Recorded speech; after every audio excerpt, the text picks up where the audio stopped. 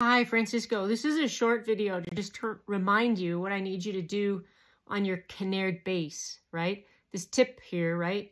Take it off, right? Just like we did in class. And then I want you to make sure that that screw in there is pushed in all the way, right?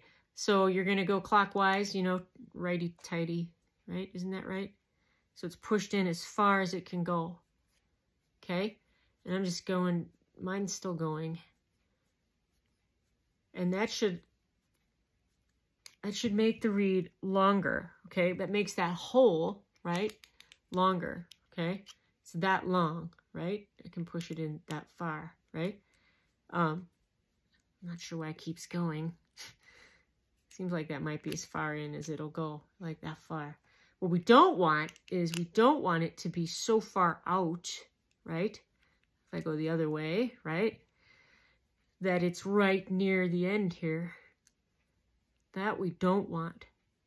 Right now, like if it's that short, we don't want that. So make sure it's all the way in and then put it back on, right? All the way, you know, all the way, and then put it back in and then try to tune your bass. Again, put the reed back in the drone seat and try to tune your bass. It should tune a little lower on your bottom tuning slide if you make that adjustment.